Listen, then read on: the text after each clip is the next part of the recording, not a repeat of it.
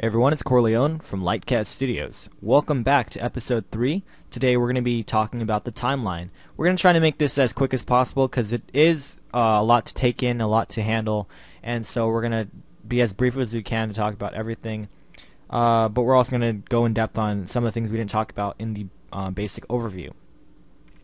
So basically the timeline is where all your layers are selected, where all your layers are saved and stuff like that. As you can see, when we color coded it in the project bin in our last video, all the color codes stayed the same, and so we know that these are pictures, these are videos, and this is a black solid. If you didn't know how to do that, you click layer, new, solid, and then it'll make a solid layer, and you can see a little folder was made automatically. I didn't make that, it was made automatically, and so now the solid was also put in the folder and added here.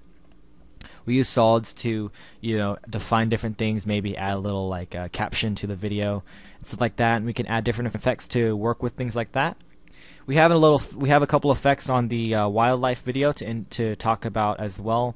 In the timeline, this is where you work with most everything to add like keyframes and stuff like that to your video. And let's talk about this real quick. This is basically the scroll bar and or zoom in, zoom out. It works the same way if you move down here and if you move up there. It all works the same. Let's say you move down and then you want to scroll to another part of the video. Let's say you want to work with 25 seconds, but you want to go to 25 seconds and 15 frames. You zoom in more and you find 25 seconds. We have to zoom in more than that. 10 frames. So about 15 frames is there. It even says it right here, 25 seconds, 15 frames. Now the timeline organizes the video in durations of hours, minutes, seconds, and frames. So if you look at this and you want to go to a certain point in the timeline, you just double click this, and let's say you want to go to 25 seconds exactly, you click 25 seconds, set the frames to 0, and it will automatically set the frame rate to 0. As you can see, it's exactly on 25 seconds. This little green area right here is the rendered part of the video, so if you played it would have had rendered that frame exactly, as you can see, and if you go back to it, it'll play regularly as if it was just a regular video. The next thing we're going to talk about is all these little things right here, all these little icons and buttons and what they do. This is the solo layer, or the solo button, where you can solo different layers. So let's say since we have all these layers selected, we want to work with only one layer at a time. So we want to work with the video, we can just solo that layer and we can work with it. We can also work with 2 layers if we want. We can also use this little eyeball to get rid of layers as well, so they kind of work in correspondence to each other, the solo button and the video eyeball button, I guess. I just call it the eyeball button. And if your video and or file has audio, or if you import an audio file, the video is also given properties of audio. Now each layer has its own properties. Since this doesn't have an audio, it only gives you transform properties. And if you added effects, it would give you edit effect properties like it did here. If you got rid of effects like that, it would have deleted effects, and you wouldn't have any effects on the video either. Going into the transform properties, there's things like scale, rotation, opacity. Opacity makes the video viewable, so we're going to look at this chrysanthemum real quick. Let's set the opacity down by just bringing that down. As you can see in the composition, it kind of goes up and down. You can set that to 50 or whatever you want, so let's set that to 50, press enter, and now it's 50% opacity. And let's say you wanted to make the video have that come in at exactly 0 seconds to 1 second. So at 0 seconds, the video will have it at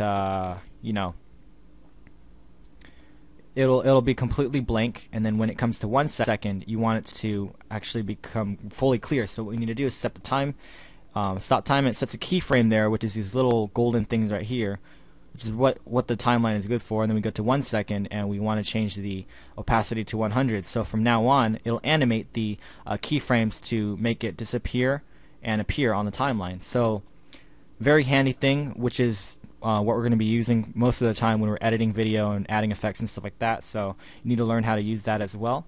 When you move positions on the composition, the position on the timeline also changes. You can also change it in the timeline by using the arrows and dragging your mouse around. And you can also set preset areas to let's say 1096. Press enter, it'll move a little bit to the right. And so that's how that works.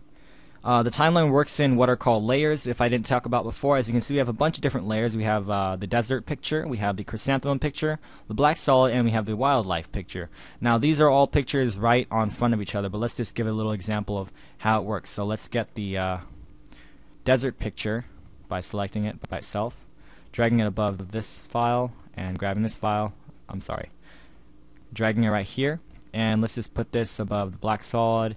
And so as you can see, we have a couple of files, and they're all layered above and behind each other. So since the desert layer is in the first number, it's in the front, and the black solid is the second layer, so it's behind the desert layer, chrysanthemum behind that, wildlife behind that. So we want to make sure the desert layer is in the front, so we want to drag that to the front, and let's just move these back up here so we don't get confused later on. If you double click them, it opens another layer in the composition window. So that's why that kept happening. The next thing we're going to talk about is the modes and stuff like that. This is the hide, the shy button, which hides layers from the timeline.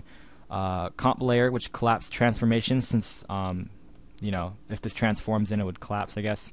I don't really use these buttons. You don't really need to worry about them anyways, because they're not really effective or really useful for anything. And if we added an effect to the wildlife video, let's say we wanted to add a effect, we have to select the layer on the timeline to add effects. And if you don't have anything selected, the effect menu becomes inactive. We're going to add a color correction effect, change color, and so now we can change the color. And now this button pops up at the bottom indicating that there's an effect. You can remove effects and add effects. As you can see, change the hue of the video and stuff like that. And then you can remove it to change the color back and stuff like that. So that's what's important for that. We want to keep that selected, so if we want to work with certain effects, we want to make sure that we have those effects selected and stuff like that. Frame blend, which is a little button that you can use to blend the different frames if your video has a lot of different frames. These are all pictures and solids, so they only have one frame, but since the video has multiple or like hundreds of frames, then we're going to be using the frame blend, but we don't really use it anyways. It's only for adding more effects. It interpolates frame contact by weighted blending. A little complicated, we'll talk about that later. Motion blur, which is good for when we're trying to add certain effects to certain parts of the video. Let's say we wanted to add a text, and we wanted to make the video blur out so the text would, I guess work with the video. Sounds a little confusing right now, but we'll explain it later on. The adjustment layer, so like if we add an adjustment layer by clicking Layer, New, Adjustment Layer, then the adjustment layer will be able to, okay, let's just do it right now. Layer, New, Adjustment Layer. And so now we have an adjustment layer, and this adjustment layer is good for adding different effects. It's kind of like a null object. So let's say we wanted to add a little blur, box blur, and so when we blur it, the adjustment layer blurs everything in the front. So all the files that we had on the adjustment layer, all the effects that we had on the adjustment layer affected everything behind it, kind of like how layers worked. If we move the adjustment layer behind the black solid, then it will only affect the files behind the black solid. If we moved it behind the chrysanthemum, then it will only affect the wildlife video and things like that. So that's what adjustment layers are for. You can delete that. Next thing we're going to talk about is 3D layers. And so if we select the files for the 3D layers, we can make them into 3D files and stuff like that. And as you can see, it has 3 little arrows. The little blue one you can't see is Z. So X is red, green is Y, and Z is blue. So if you move it forward, it'll move it forward. It's a 3D object, so you can move it around, rotate it, and stuff like that. So that's handy. And that's good for when you're working with cameras and stuff. So if you worked with the camera file, you'd have to have a camera selected anyway, so you wouldn't be able to work with that until you have a camera. But we're going to turn that 3D layer off, so that's going to be a really effective tool later on when we're working with like camera angles and things like that. And if we have a 3D environment, that would be very important as well. Mode, so if we're working with alpha modes and stuff like that, let's say we made the black solid, the alpha mode to desert, then the black solid would disappear, and then the desert will be the main focus inside the black solid. The same will apply with the track matte, so I'll show you about that later on. Transparency, this is what I call for when you have images and you want to import them into the project. Let's say you have an image that has a transparent background because it's a PNG file. Maybe it's in a Photoshop file that you wanted to add and it looked really good as like a little texture. But the thing is, when you imported it into After Effects, it had a little white background that you didn't want to have there, so like you just wanted to get rid of it. So what you want to do is click transparency, and we would preserve the transparency that the image already has in the code. Now track matte is important for when you want to add different effects. It's mainly just an effect thing. So let's say you wanted to give the track matte of the black solid the desert effect. So what you want to do is click the desert, and you want to give it the alpha matte of the black solid. So now the black solid will appear to have the desert as its track matte. As you can see, it disappears away from the black solid, and you can stretch it out and stuff like that. So that's kind of cool. Let's just turn the alpha mode off, no track matte. That's the same thing with the modes as well. Now parenting, what you want to do, let's say you have a couple of files, and you have to turn that eyeball back on so you can see it. You want to make the black solid a parent to, or the child to the wildlife video, because let's say if you move the video, you want the you don't want to have to move the black solid and line that up all the time, so you can make this a parent to the video, and when you move the video, the captions or the black solid moves as well. So that's what parents are for, I guess. You can also use this little thing to drag it and lock it with the wildlife, and automatically sets it to wildlife if you use that little I call it the Indiana Jones whip. And that's about it. Other than that, let's say you accidentally turned off track matte, or you don't have track matte turned on, or some other thing turned on, you only have this. You need to go to the bottom right here, and it has expand or collapse, different options, and now you can see the different modes and track mattes and stuff like that. So yeah, hope you enjoyed this video. Don't forget to comment, subscribe, leave your comments below, because they do help me later on for when I make future videos, and maybe I can help you as you go along through your process of learning Adobe After Effects.